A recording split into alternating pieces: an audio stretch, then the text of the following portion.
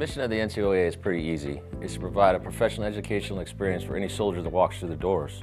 Once they're here, over time, they see what right looks like, and they go back with the necessary knowledge, skills, and attributes in their formation to be successful. So that's accomplished by having a professional cadre, staff, and civilians that are able to provide that world-class instruction to the students here at the Academy. The NCO Academy builds readiness by ensuring that the folks that come through here are trained and go back to their formation as sergeants.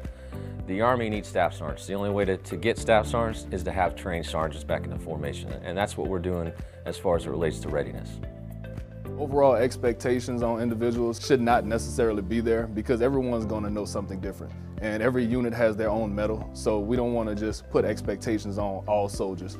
However, we do expect leaders to at least give their soldiers the basic knowledge that they need to come into a situation like this. You know, you're here for 22 days, so you should know PRT, you should know the basics of drill and ceremony, you should know a little bit about how to counsel, you know, so just those basic things that we know soldiers do, those are the types of things we expect from them.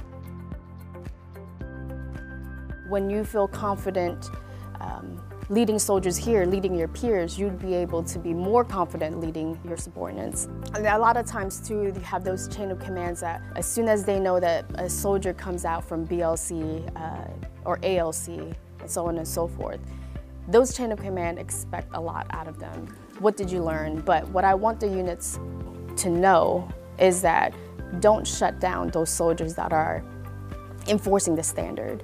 Help them, because that's the reason why we're enforcing it here in BLC. They're the future.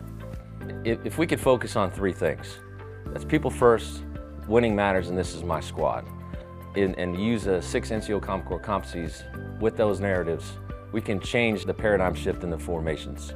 And we can make it from the current narrative, which is my right to attend PME, and change it to it's a privilege to attend PME.